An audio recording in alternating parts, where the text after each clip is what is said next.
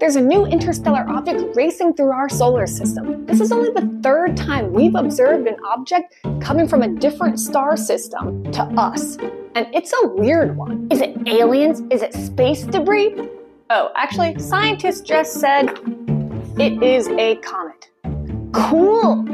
First, this ice ball is moving really fast, reaching our solar system at speeds of 68 kilometers per second. In fact, it could break the record for the fastest thing, asteroid, whatever, in our solar system. Its speed is part of the reason scientists think that this thing came from somewhere outside of our solar system. It was moving too fast to be gravitationally bound to our sun. Scientists think it could be tens of kilometers wide and gave it the cute name of 3i/Atlas.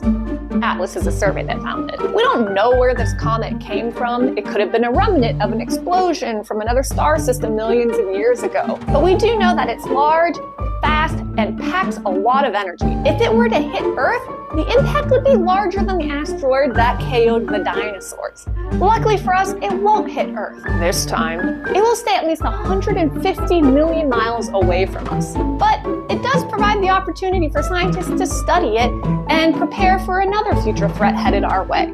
Because of its really hyperbolic orbit, once it leaves our solar system, it's not coming back.